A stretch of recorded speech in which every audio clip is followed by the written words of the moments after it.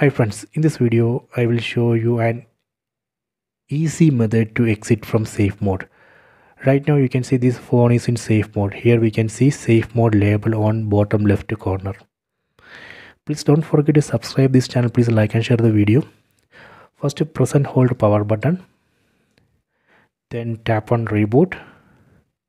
Then again tap on reboot. Just reboot the phone. That way we would be able to exit from safe mode.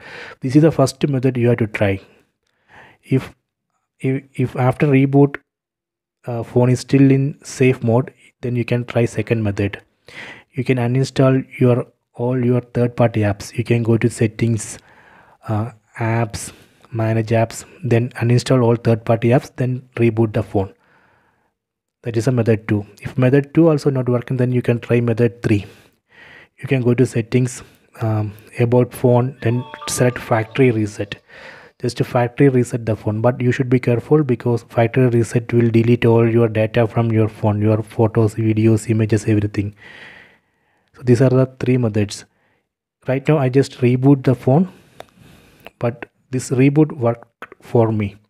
See, after reboot I am not able to see that safe mode label here.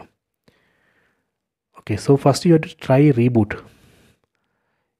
So in most case reboot will work. Reboot will exit safe mode.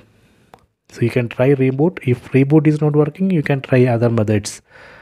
Okay, so I hope you have enjoyed this video. Please take it.